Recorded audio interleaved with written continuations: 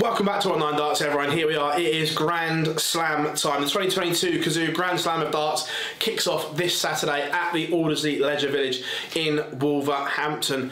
Big movers and shakers here this year. 3 of the last four from 2 years ago who are all defending money are not there. We'll come on to that in a second because it could have huge implications with the world rankings as they are defending so much money. Grand Slam used to be the cross-code tournament. Those days are of course long gone, all internally within the PDC system. Look, there has been criticism of the Grand Slam. Does it need to freshen up? Is it time for a change? Let us know in the comments what you think. My personal opinion is it has lost a bit of spark, but look, I still love the tournament with the unique group stages format, but maybe it does need a spruce up in 2023, but time will tell. As we said, it is a new era for the Grand Slam. The two only ever presents in James Wade and Gary Anderson are not there. James didn't come through the qualifier and Gary Anderson didn't even enter the qualifier. Answers on a postcode. The Flying Scotsman will have his reasons. We just don't know them. Not sure he does, but he won't be here. So Ando not there, and of course it's a big few months for Gary Anderson. Also, Dimitri van den Berg defending semi-final money from 2 years ago. Didn't make it through the qualifier, but the big one is Jose de Souza. The winner from 2 years ago will not have a chance of defending any of those ranking points because he's not here. The special one fell in the qualifier. Of course, he hasn't won anything to get a guaranteed spot here this year. So Jose de Souza will slip down those rankings. Just a matter of where he's going to end up after the Slam. Between 15, 16, somewhere around that area. But of course the Aldersley Leisure Village is the home of the world #1. The Iceman Price is the only man to win the Grand Slam there. Only lost 2 group games, and that was against Simon Whitlock and Martin Schindler. The Iceman's record almost perfect in Aldersley. Fingers crossed we're back at the Civic next year, the spiritual home of the Grand Slam, but time will tell. Fingers crossed. Also, Raymond van Barneveld came through that qualifier. RVB back on our screens. So the Barney Army will be in full voice this year in Wolverhampton. And of course the race for world #1 is always something that's on the list. Can Peter Wright overhaul Gerdon Price at the top? Time will tell. Now with our title sponsors, or sorry, with our sponsors, Boyle Sports, we're going to look at the outright odds, and MVG is the favourite at 7-2. The Green Machine has already won the Premier League, the World Grand Prix and the World Match Play this year. He's having a fabulous year as he returns to form and fitness, and he could be hard to beat. However, if you're going to get him, maybe early on in these short sprints, maybe his undoing, but I fully expect him to come through the group. He's in a tough little section, which we'll come on to shortly. Gathering Price 4-1, and some may see that as value, being his record here is so good. Look, he's the only man to win in Aldersley. Can he do it again? 4-1 is the price on him. The world champion Peter Wright 7-1 as well. Look, Peter's highs are back being high, but there are little dips in the consistency, so maybe that's why he's out at 7. Johnny Clayton 10-1 right now. The Ferret missing a TV title from his resume in 2022. Can he add the Grand Slam? Then we have Bully Boy Michael Smith at 12-1. He recently got to the final of the European Championships. Can he go one better and finally lift that elusive major? For me, it's only a matter of time. It will happen. Then 3 players at 16-1. Rob Cross, Damon Heta and Luke Humphreys. Interesting times for those 3, well priced. Then an interesting one, Josh Rock, the young man that is on everyone's lips right now. He's 20-1, and we've seen him produce brilliance on the Pro Tour, and he's backed it up with a couple of very good TV performances as well. Took a special Michael Smith to beat him in Dortmund a few weeks ago. 20-1 for him. Ross Smith, the European champion, the man that went on to win that title, 25-1. And if you fancy a little one for old time's sake, Raymond van Barneveld is 200-1.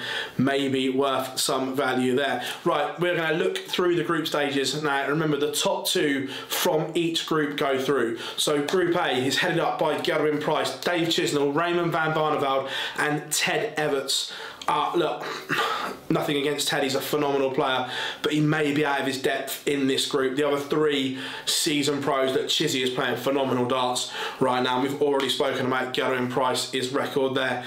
Who comes through that? I think Price, and then it's a race between Barney and Chizzy. Form says Chizzy, but I'm going to etch towards Barney. I think he may just come through.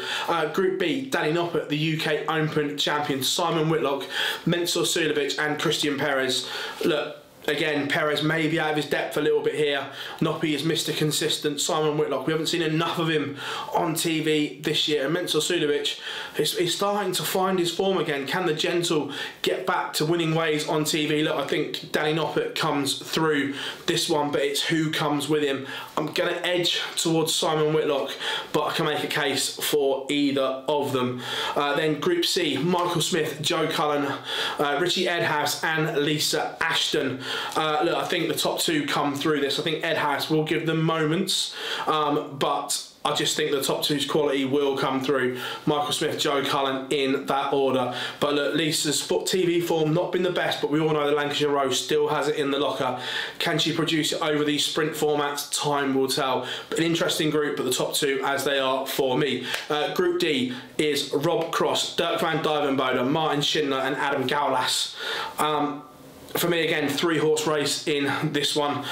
Cross, Van Dijvenbode and Schindler, and I think it will be the top 2 in the seedings. Dirk van Dijvenbode has hit more 180s than anyone this year.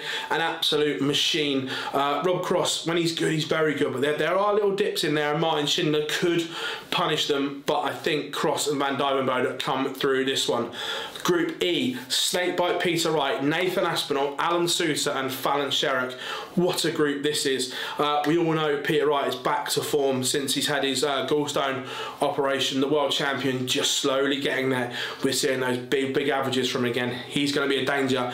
Nathan Aspinall getting to a TV final as well. The Asp back to his very best. Suits has been away. He's had a little bit of a tinker with his equipment, and we are seeing those big ton plus averages. And it'll be interesting to see how Fallon Sherrock bounces back from the disappointment of not reaching the World Championships. So look, for me, I think it will be Aspinall and Wright who come through this one.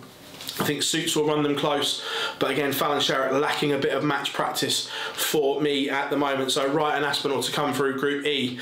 Group F, Johnny Clayton, Damon Heta, Jermaine Motamina and Leonard Gates. And I think it's safe to say there will be a miscount or 2 in this group. Jermaine Motamina has returned to some form at the moment. He's playing really well again. Played brilliantly on the Pro Tours and to come through that qualifier. Look, but Johnny is Johnny. Damon, I think, will come through. Leonard Gates, it's all or nothing. His ceiling is up here, but there's no B game for me. If he can find his A game, he'll be a danger, but I'm not necessarily sure that happens. So Johnny and Damon to come through for me. Group G, Michael Van Gerwen, Ross Smith, Luke Woodhouse and Nathan Rafferty. Again, top 2 for me, fairly straightforward in this one. I see Michael topping the group. Ross Smith on the crest of a wave after winning the European Championships will come through this for me. I think Rafferty could cause a bit of an upset, but again, Luke Woodhouse, what Luke Woodhouse is going to turn up. The A game is very good, but the B game is lacking. Not quite sure what we're going to get, so going for MVG and Ross Smith. And then the group of death, Group H, ouch. Luke Humphreys, Ryan Searle, Josh Rock and Scott Williams. Look, I can make a case for all of these to come through the group. I really can. Luke Humphreys, we've seen him say brilliant on TV recently at the European Championship Dortmund. He was outstanding. Ryan Searle refound some form in Dortmund. Josh Rock, again, just on everyone's lips right now. And Scott Williams, the Maverick that has come through the Challenge Tour with the golden ticket this year, was on a free run here. He really is. And look, this group is going to be brilliant. Luke Humphreys and Josh Rock come through this group for me. Comment below, no matter what platform you're watching on this, whether it's YouTube, Facebook, Twitter, who's coming through the group. Let us know your winner and runner-up for all 8 groups. And then look, from there it gets a little bit messy. I don't like the format from there, the way that you then play whoever's in your group potentially in the quarterfinals. Nah, not for me. You shouldn't be able to play who you played in the group till the final again, but that's another video for another time. one thing left for me is here at Online Darts, we will be in Wolverhampton for all 9 days. So make sure you subscribe to our YouTube channel, turn notifications on. We will have you covered every angle of the Grand Slam of Darts. And if you haven't yet, all social media platforms, Facebook, Twitter, Instagram and TikTok, as the rest of 2022 is really going to go down to the wire. The Slam, the Players' Championships and the Worlds left of this season. Plenty to play for, and we will have you covered every step of the way. I've been Phil Bars, thanks for joining us, and we will see you for day one in Wolverhampton at the Grand Slam.